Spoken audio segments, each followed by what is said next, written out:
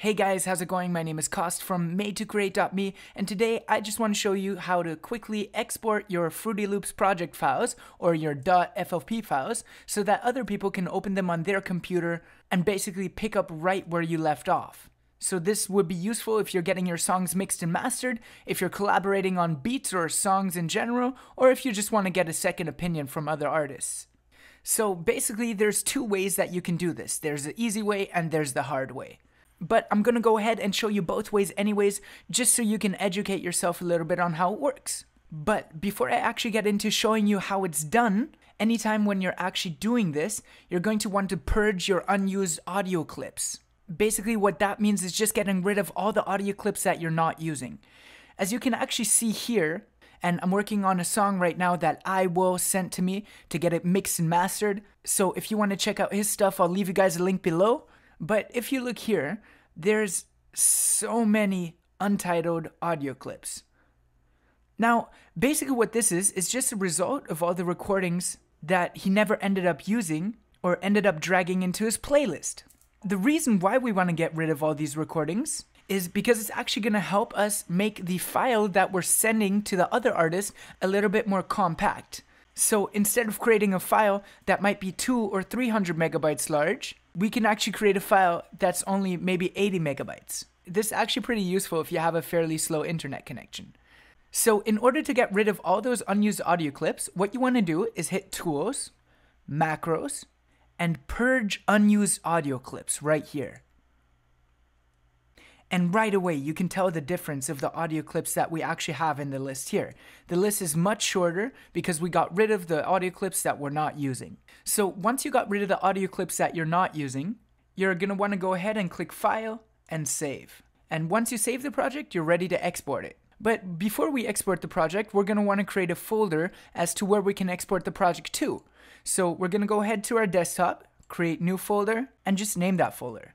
For now, I'm just going to call it Tutorial.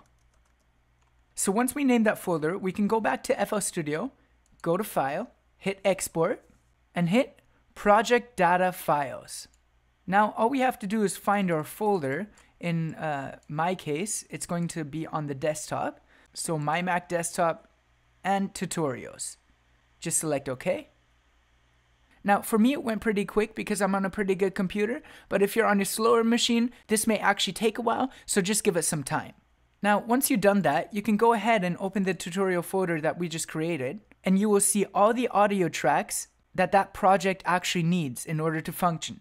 Now, once you have all the audio tracks, you're going to want to save the FLP to that folder as well, so that FL Studio actually knows where to place those audio tracks and what to do with those audio tracks. So again, you just click on Save As, find the folder that we just created, and hit Save. Now that will save the project to the folder that we created, and it's going to be ready to be opened up. Now it's also a good idea to include your project bones in the folder, and I'll explain what project bones are in a second. So go to File, hit Export, and hit Project Bones. Find your folder again, and click OK. Now once you exported your project bones, you're going to see a new folder that looks like this.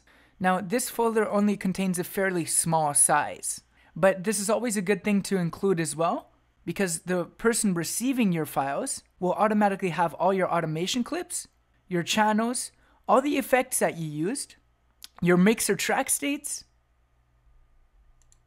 and your scores. This basically just sends the other artists all the presets that you used.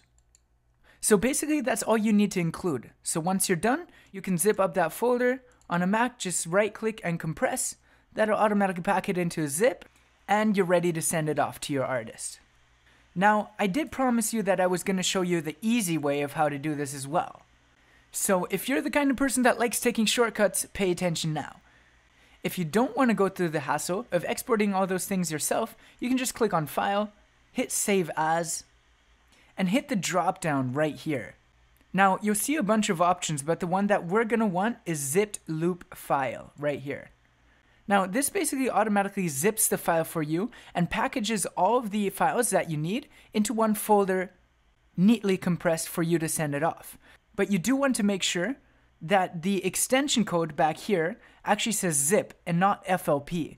So we're going to get rid of the FLP and hit zip. Then you just select the destination that you want to save it to. In my case, I'm just going to save it to the desktop and hit save. Now down here you can see that it's actually processing the zip file and compressing everything for me. This step does take a little bit longer if you're on a slower computer, but it's worth it if you don't want to put in the effort to zip all the files manually. So once everything's zipped up, you should have a zip folder that looks like this. If you want to open it, you just double click it to unzip. And here's the new folder that we got out of the zip. And basically it has all the files that you're going to need to open that Fruity Loops project, except for the project bones. Now, like I said earlier, the other artists will still be able to open up that file, but they may not get the full benefits. So it's really up to you what you want to do. So anyways, I just wanted to show that to you guys quick.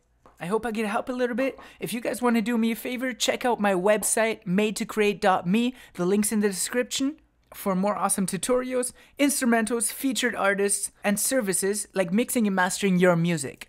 We're always running new promotions, so if you want to go over, check it out, see what we're running right now, and maybe even get you the chance to win something cool. Also, don't forget to subscribe. It's really important to me that you do. I'll be uploading more videos soon, and if you have a request for a topic that you want me to cover, just leave it in the comment box below, and I will try to cover it as thoroughly as possible. So leaving on that note, thanks a lot for watching and have fun with what you just learned.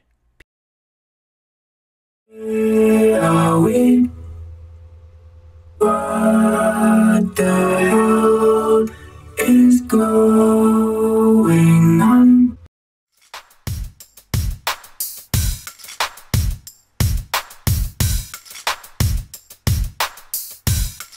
So with a unique pattern.